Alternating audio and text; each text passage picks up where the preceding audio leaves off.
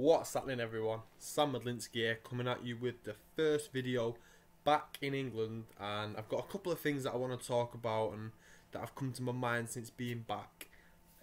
Firstly, you guys have heard me talk a lot about how normal it is in Turkey to be walking around Istanbul with, like bandages on your head and hair transplant scabs like the one I've got now, and you could literally be eating dinner next to people and they wouldn't even bat an eyelid that you'd look so strangely.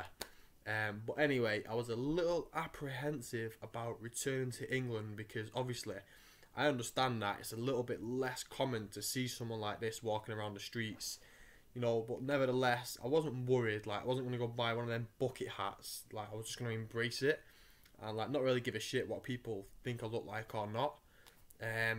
But like, boy, did people look, literally as soon as I got off the plane and I was queuing through passport control, where the queue snakes left and right all the way to the scanner.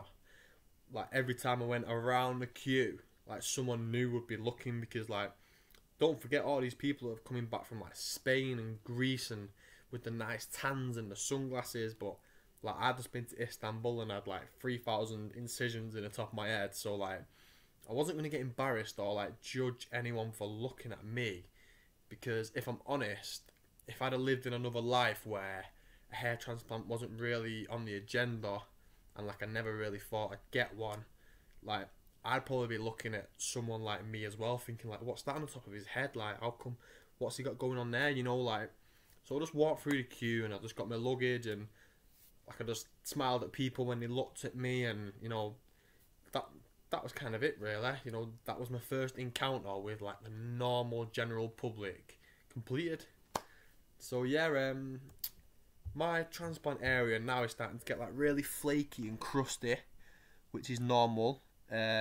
Most people seen it on my Instagram story yesterday, and most people wasn't very pleased about seeing it. But yeah, the next couple of days are the days where like all this bit is supposed to like flake off and become like fresh and flat again. So I'll keep everyone posted on my Instagram stories and stuff when that starts to happen.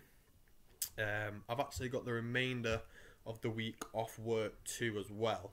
So today I took my beloved dogs out for a walk in the park, just so I could kind of break myself in more to the general public without having too many people like overwhelmingly surrounding me and stuff like. And that was kind of nice to be back in a familiar environment, but like having no worries about how my hair was or if I'd had a cap or if my hair was messy or if the wind was blowing it a certain way. Like, I just got to relax and just chill and walk.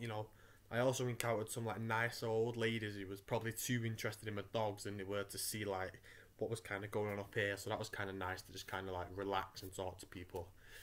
The last thing I wanted to talk about as well is earlier today, my girlfriend actually suggested that we go for some dinner tonight, as we've not seen each other all week and while I've been away. And my first natural reaction was to say like, I'm not really feeling it. I don't really want to be walking around heavily public places where I know everyone will be looking at me. And then I just kind of thought like, why is that my natural reaction to say that? Like, when all I've done all week is preaching to the world how important it is to not give a fuck what anyone thinks. So like, obviously I changed my mind and I said to her like, no, absolutely, we should go, definitely, like, we're going.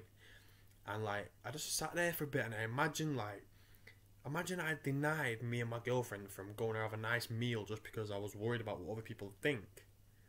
Like, imagine you did that all throughout life. You denied yourself from doing nice things because of other people's opinions on you doing them.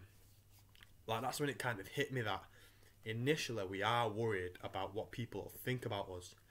But if you take a step back and weigh up both sides of what's more important, you doing what you want to do and what people will think about you, like, you'll always come out on top, and you should just go ahead and do it. So I'm going to be doing it, and I'm just going to keep doing what I want to do instead of being worried about what other people are thinking about me doing. So that was kind of my second experience with the battle of dealing with normal life and being back at home and getting back into social situations. Yeah, so them two little updates I think are pretty interesting and crucial, which people will experience if they go ahead and get this done. If not, it's another little recap of just doing what you want to do instead of being asked about what other people will think about you doing it. So yeah, hope you got a little bit of value out of that. And again, everyone, loving the support on these videos. Respect to everyone that's hit that little like button, and respect to everyone that's hit that little subscribe button.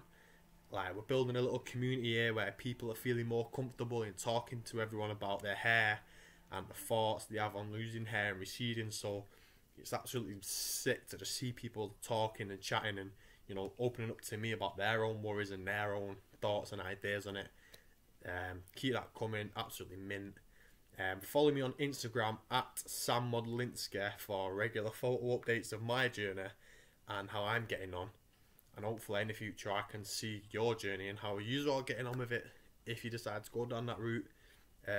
Yeah, that's it for today. See you all sometime this week.